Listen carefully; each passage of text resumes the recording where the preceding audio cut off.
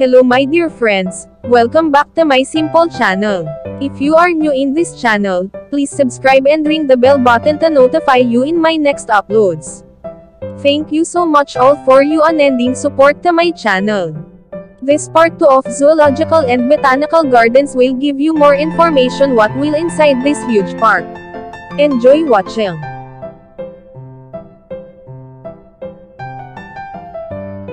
The Hong Kong Zoological and Botanical Gardens is one of the oldest zoological and botanical centers in the world, and the oldest park in Hong Kong.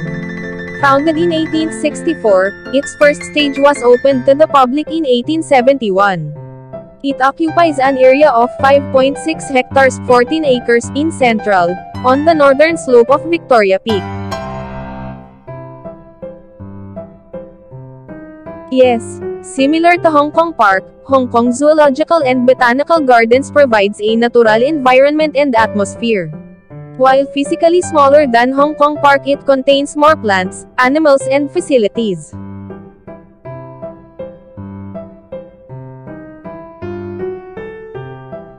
Yes, covering of 5.6 hectares, Zoological and Botanical Gardens is the earliest park built in Hong Kong with good selection of plants, birds, mammals, reptiles, resting benches and a large fountain. In addition, the garden is also a loveliest outdoor space for free with extra facilities and attractions.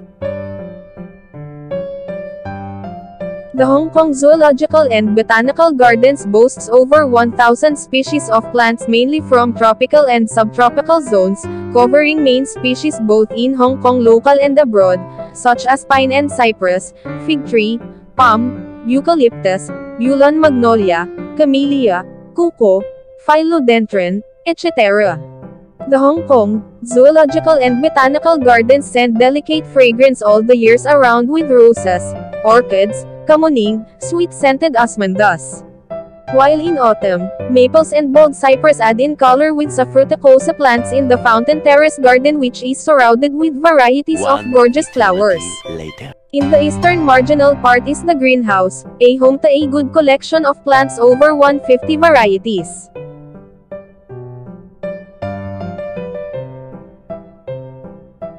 The Hong Kong and Botanical Gardens is known as two divided parts, the eastern of which is the old garden with a children's playground, a aviaries, the greenhouse and a fountain terrace garden, while the west of which is the place where mammals and reptiles are found.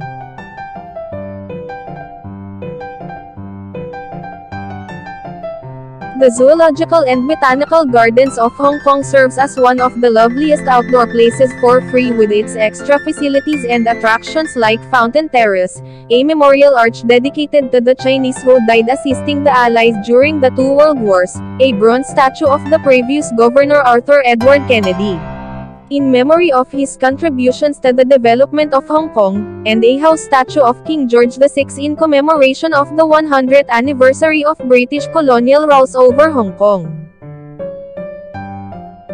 In the Zoological and Botanical Gardens, there are around 40 cage houses raising for 500 birds, 70 mammalian and 50 reptiles, in which rare species are embodied. Just outside the greenhouse are several large aviaries with birds including water birds like wood duck, as well as flamingos, crane and intense-colored scarlet ibises that grace an artificial waterfall. Many of the land birds are small, and with several species from East Asia. The black-casqued hornbill is among the Zoological Botanical Gardens' larger land birds, which is an African species. Below the aviaries is a large fountain, set in an open area with good views over central high-rises.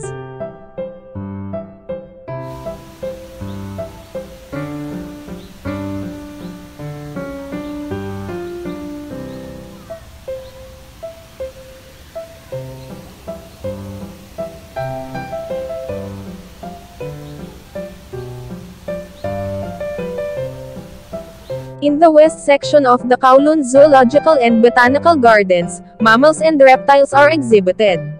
Orang-utan are the stars, though they can seem disdainful of their fans, maybe just slumping on the floor or on high ledges.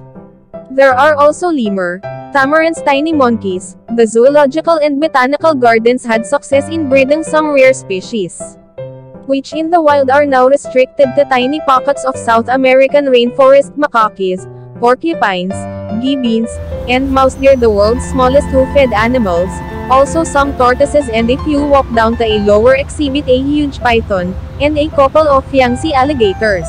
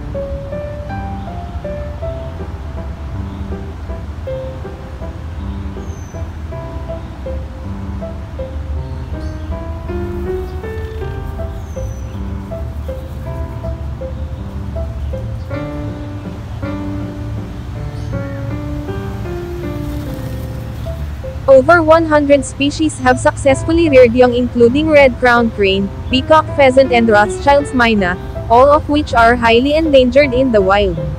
Just outside the greenhouse are several large aviaries, with birds including waterbirds such as the Carolina duck, as well as flamingos, blue crane and intensely colored scarlet ibises that graze an artificial waterfall. There are also landbirds, many of them small, from Asia and Africa. Yellow-cased hornbill are among the Hong Kong Botanical Gardens' larger landbirds.